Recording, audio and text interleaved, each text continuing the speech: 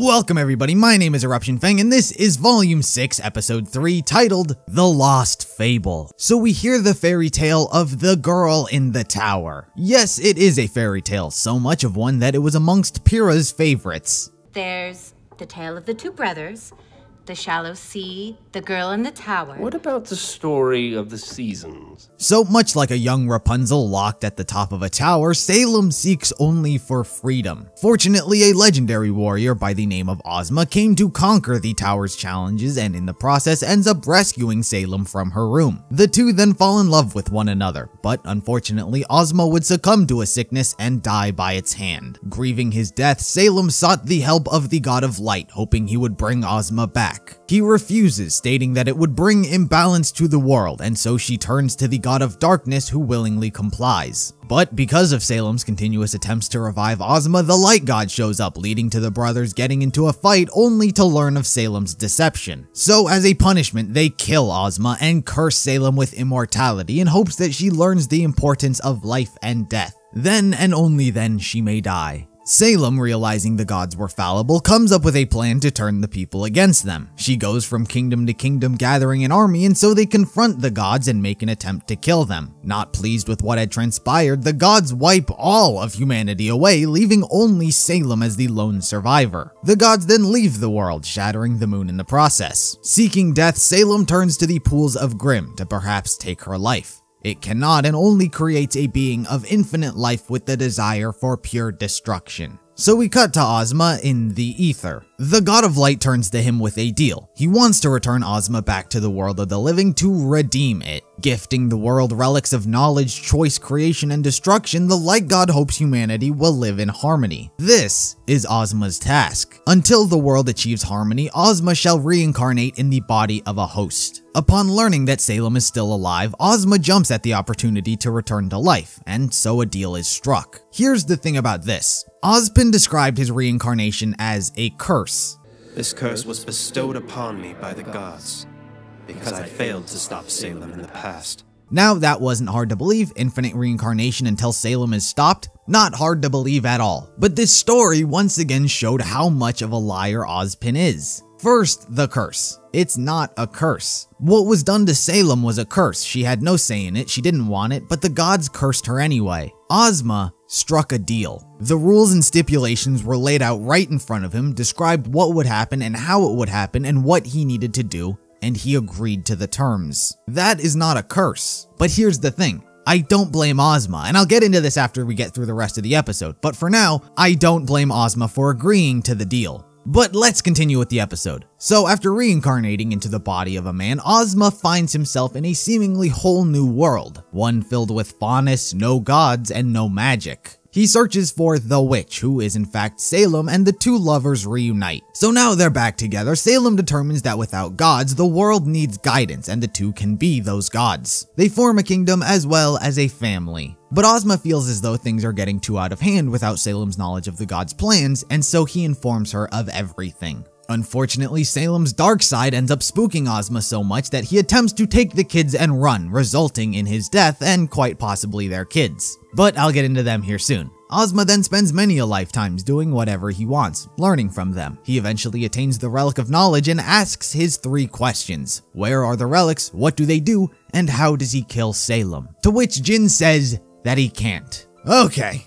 That is the extremely spark-noted version of the episode, but finally, let's discuss everything. First, Ozpin is good, right? He's been the good guy all along. Can't I see that now that he's always been the good guy? Incorrect. You see, it would have just made things very simple for me if he were just blatantly evil. But that's not what happened here. In this flashback, you see how incredible of a good guy Ozma is. Incredible soldier, fought for all the right reasons. The light god said, "I think you can help guide humanity to harmony." And Ozma nobly thought that he could help. You cannot fault him for thinking that he could possibly redeem, whatever that means, humanity. It's a big task, but he was up to it. But here's the thing that's going right over everyone's heads. It's not the past version of Ozma that I've been saying how shady and misguided he is. It's the present one. Like I said, it's not bad that he thought that he could help humanity, but it's the current Ozpin who lied about the whole thing. His goal is not to stop Salem, it's to bring peace. His contract does not revolve around Salem's existence. Peace can be achieved with Salem still being alive. He wasn't cursed for failing to stop her in the past, so why does he lie about it? World peace is like the easiest motive to have and explain to people.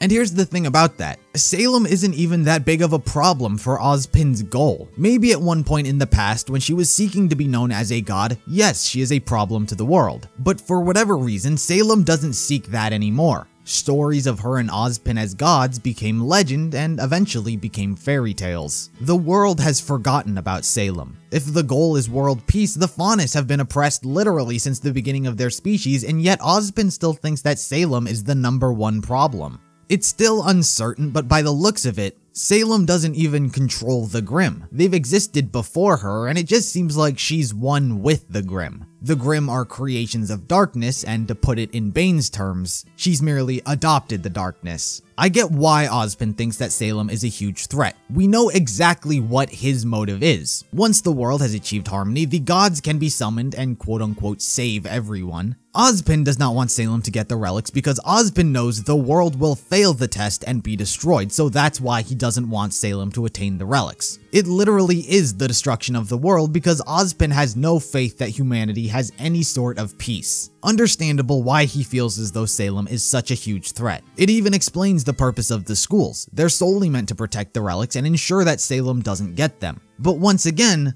why lie? The purpose of the school is to defend the relics, not to fight Salem. Not even necessarily to fight the Grimm, but to ensure the relics are safe. In this episode, we learned which relic was which. We know the relic of knowledge is a lamp, the relic of creation is a staff, the relic of destruction is a sword, and the relic of choice is a crown. But these are not protected when they're not defended. Beacon fell, and they're looking for the relic. It's counterintuitive to the whole design of the academies. The students aren't defending the relic, and so they leave the school when it's under attack. Now, you can argue that the more people that know of these relics, the more dangerous that it is, and they're likely to try and get them. And I'd agree. But I think the point that I'm trying to get here about me still not trusting Ozpin is, in the past, he was a good man. In contrast to present day, he lies to everyone, trusts no one, and built a world off of deceit. In the past, he was not comfortable with Salem's ideologies. One simple phrase. The hearts of men are easily swayed. In contrast to present day, Ozpin is the one who swayed mankind into his design. He realized Salem spoke the truth, that they are easy to be manipulated and guided. But what's the difference between Ozpin and Salem? Nothing. Ozpin does it for a good cause, so it's okay? You think Salem believed that her cause in the past was bad?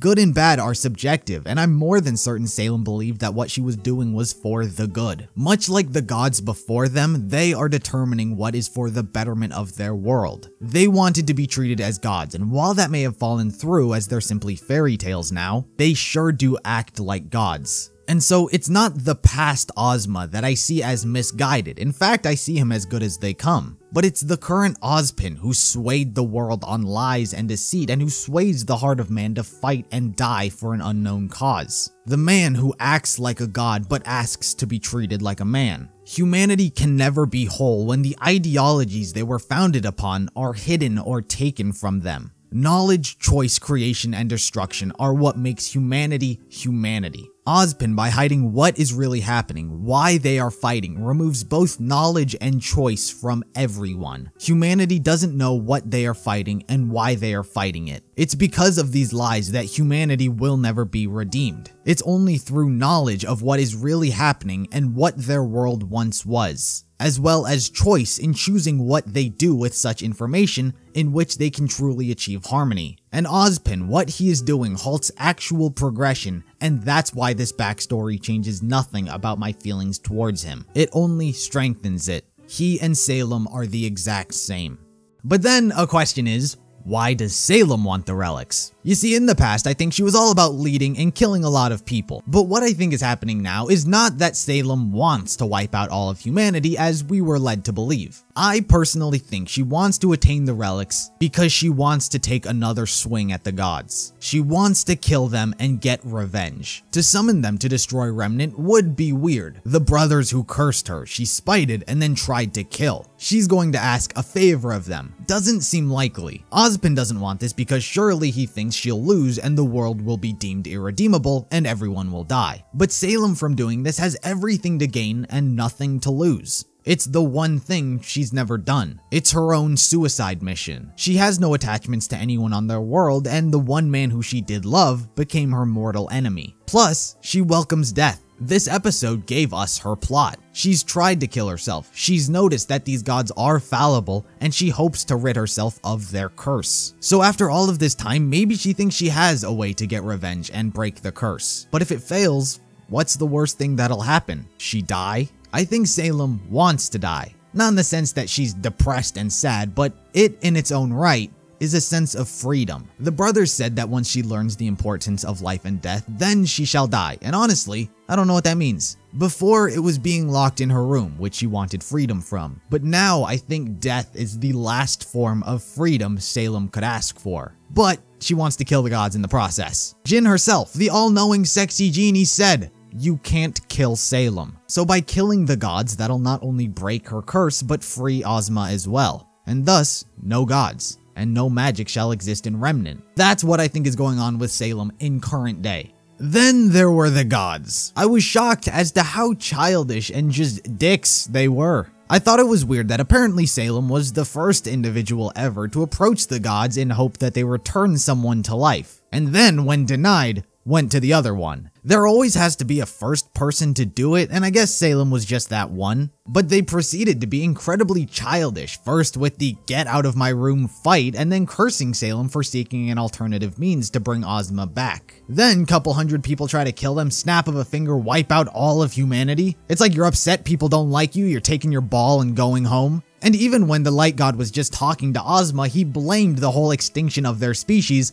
on his brother. They're kids, these brothers are. They got thin skin and can be manipulated surprisingly easy. And this whole concept of gather the relics and we shall come back to judge you to see if you're worthy. Fuck them worthy. Oh, I wish I could be graced with the presence of such divine power. Get out of here. You want to talk about the true villains of this series? It's these two right there. Wiped out the precursors of humanity because a handful of them tried to fight you. They should not want them back, which is why, as I was talking about, I think Salem just wants to kill them. Both of these gods are currently the biggest enemy that Remnant faces, which just kind of makes me want to see every single character team up and kill them. But that's wishful thinking. And if it were to happen, would be like 10 volumes from now. But my point still stands here. These gods are better off being forgotten, but more safely killed.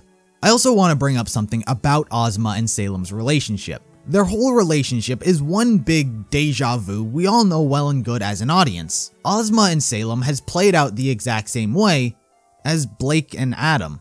Adam is Salem and Blake is Ozma. A once innocent and righteous individual fell in love, but over time their ideologies began to escalate. Their significant other stood next to them, cautiously uncertain if it were right. They became more extreme, and instead of trying to pull them down and set them on the right path, they ran, scared, in hopes that the problem they were running from would disappear into a faint memory. But instead of going away, the thing that they were running from came back with a vengeance. Once love, now hate, consuming the other's life, incapable of moving forward. We've been through this already, and technically neither one of these have a conclusion. I faulted Blake for doing it, and now I fault Ozma for doing the same thing. When Salem began to become consumed by the darkness, Ozma should have stayed and helped guide her out of it, but instead he allowed her to become consumed by it. And now here we are. And to be honest, Ozma tried to leave in what I would say wasn't that extreme of a scenario. Yes, she's been killing people, spreading the word of their existence, but the thing that spooked Ozma so much were just words.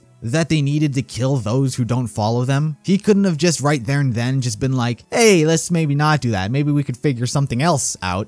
It was weird that that was the thing that determined that she couldn't be saved. I think she still loved him at that time, so Ozma leaving was the worst thing that could have been done. After everything that's happened, the battles he's fought from death to resurrection multiple times, through the near extinction of their species, the only 2 surviving humans brought back and reunited in different bodies, having birthed the only magic children, gone. The moment he tried to abandon her, everything they went through went away for nothing. That's the moment that changed history for Remnant. Things could have been altered had he tried to guide Salem differently, but he chose to run. I would place that as Ozma's single greatest mistake he ever made. But what about the kids? This is definitely a hot topic of debate because, like I'm sure many of you noticed, the 4 kids all resemble the maidens. This of course leads the large majority of the audience to debate. Are these the maidens? Simple answer is we don't know.